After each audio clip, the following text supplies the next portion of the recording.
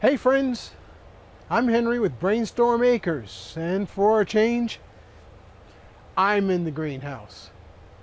Now, I'm not going to talk about plants, but I am going to talk about some things we do to keep plants warm, and a little bit of discussion about camping and things are getting ready to happen with the new season.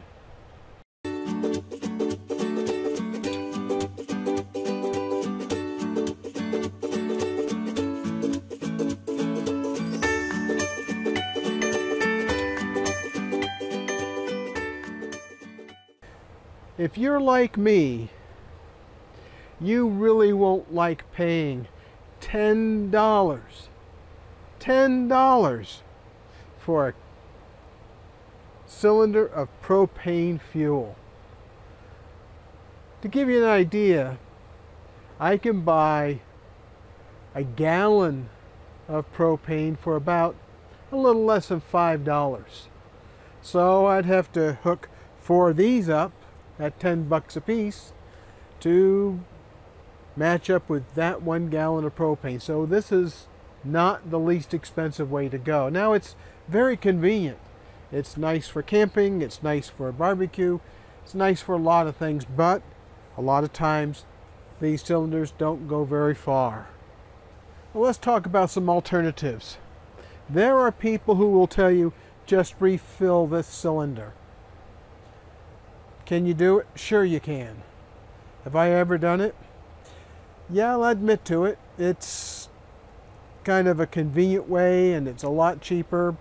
But did you know that these cylinders are not approved for refill? The reason for it is pretty simple. These cylinders have a much thinner steel than the large barbecue cylinders, the 5 and 7 gallon tanks that you might use at home. The problem with that is every time you fill and empty one of these containers, the sides flex. Oh, and there's also a pressure relief valve over here on the top. If you insist on refilling these cylinders, you can do it. There are gizmos and gadgets available through a lot of sources that will help you put propane back into one of these cylinders. If you're going to do that, and I'm not going to tell you how because it's against the rules, guys, and it can be dangerous. But if you're going to refill this, you want to make sure that you don't overfill it. That means you need to have a digital scale and the right kind of connections, and you have to really know what you're doing. These pop-off valves, these safety relief valves, can let go spontaneously as they've been used multiple times, and then you end up with a propane bomb. If you have a pound of propane in this cylinder and the pressure relief valve goes off, you're going to have a pound of propane filling up whatever space you're in. So there are some alternatives. Well, one that you may have seen here on our homestead is we use a small catalytic converter, that's a stove, to heat the greenhouse space. We don't use a lot of propane, we just use enough to keep the temperature in the greenhouse above the critical temperature for the cabbage and broccoli and other vegetables that we grow here in the winter. Well, at $10 a container for a cylinder of propane, that little heater will take up at least 1 tank a night. Let's take a look at it. This is a well-used and well-loved catalytic heater.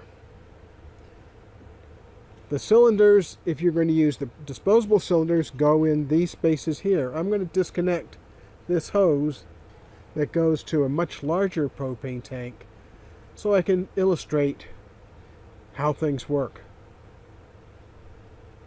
Now sometimes you'll have a release of propane gas and it smells bad. Ew. It smells bad.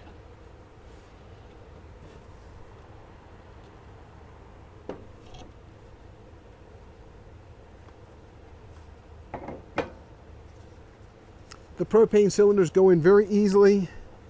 It's no big deal. You screw it in,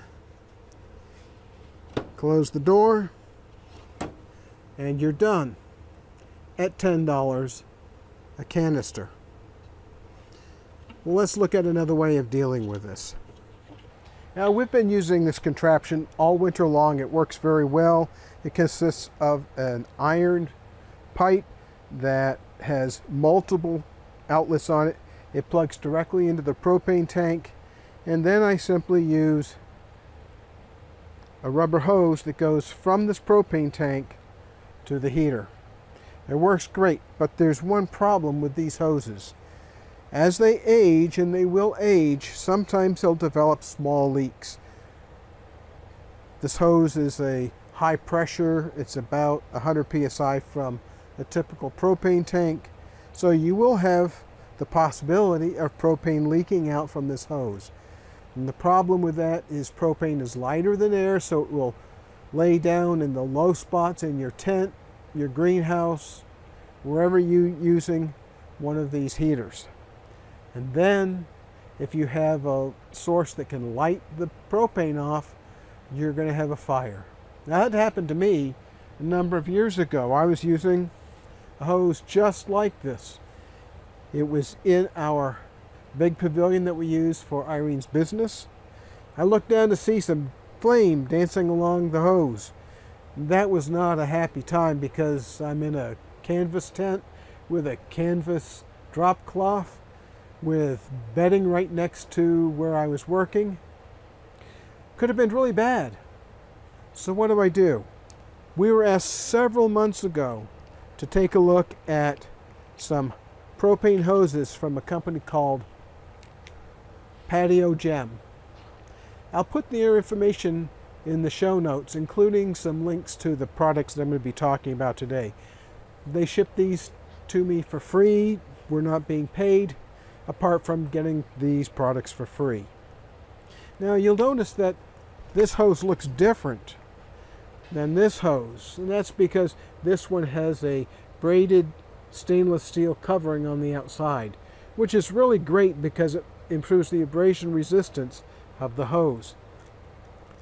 I think that's what happened when my hose started leaking and caught fire. I think that it got abraded. Over the years, at least, it got abraded, and then it caught fire. Well, this will help.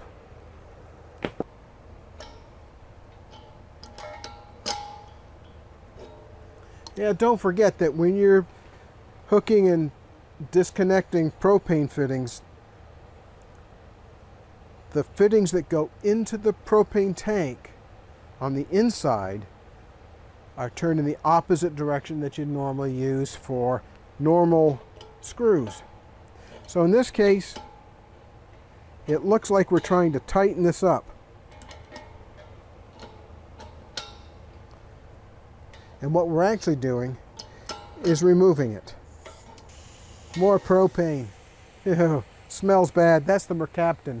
That's the odorant that's put into propane so you can smell it. Otherwise, you wouldn't smell it.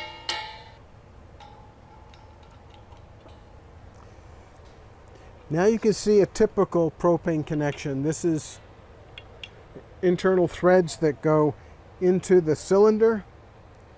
This is the iron riser that goes up to the rubber hose. There are several other fittings, and that's one of the reasons why we actually use this when we go camping, because now I have a fitting that goes to our stove and one that can go to a lantern. Well, let's look at how quick this is to set up. This hose is 5 feet long. That'll be plenty for what we're going to do today.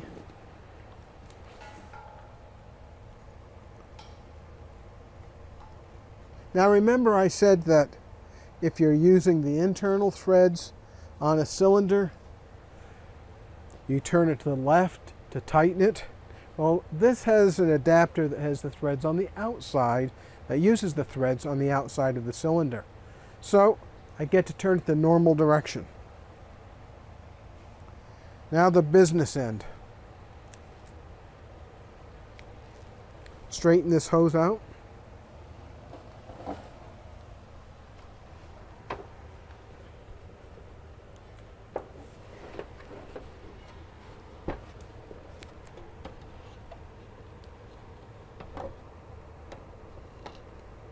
Starting the threads in this heater can be a little tricky.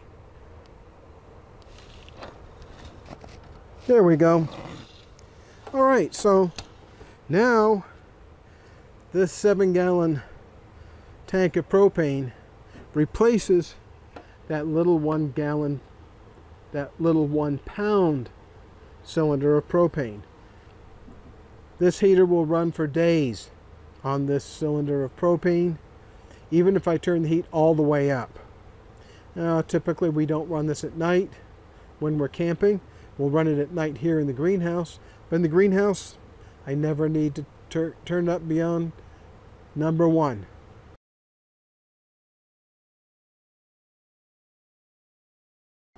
Now, taking this all apart is exactly the opposite. Unscrew it.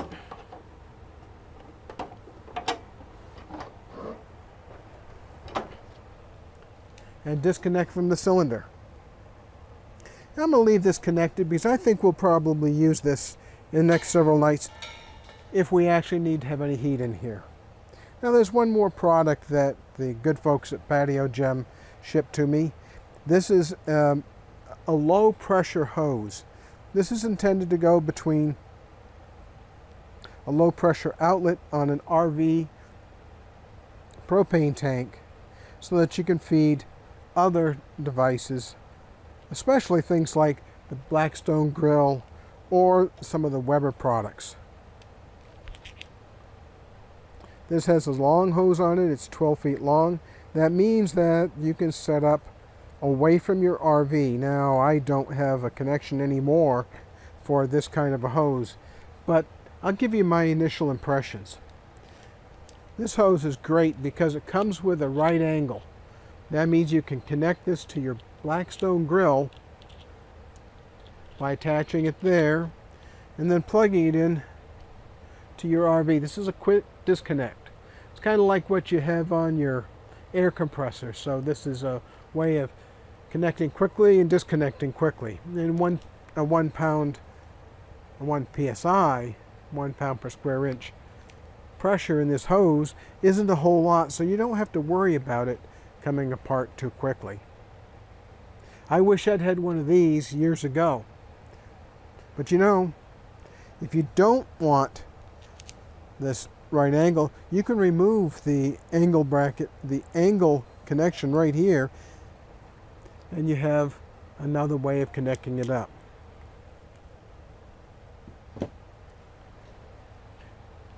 Let's talk a little bit about propane cylinder and propane cylinder life and its safety. Well, we've already talked about these 1 pound cylinders. They're not intended, according to DOT, Department of Transportation, it is illegal to refill these cylinders. Now, you can refill these cylinders, like go with a barbecue or go with an RV or a trailer, things like that. What most people don't realize is there's a life that's expected for these cylinders. Now, I have a couple outside that are old that I'll be using for some other purposes. I won't be filling them with propane. These cylinders can be renewed for, I think, a 12-year time. So the certification lasts for a certain amount of time, and at that point it gets inspected by a qualified gas inspector. A lot of times that can be done at a fill-up location, and they'll recertify it for an additional 12 years. But at the end of that 12 years, it's over. You need to replace the cylinder. Now, the other thing is, if you have a lot of rust, and that happens fairly typically if you live in a wet environment or near the ocean, especially the bottom ring of that cylinder will start rusting out, and you'll have surface rust or even structural rust underneath. That can be dangerous. So you want to pay attention when you're using propane cylinders of any kind. Well, thanks for watching. Don't forget to hit like, subscribe, and ring the bell for notifications, because we'll be doing a lot more. We'll talk with you later. Bye. And keep on brainstorming. We are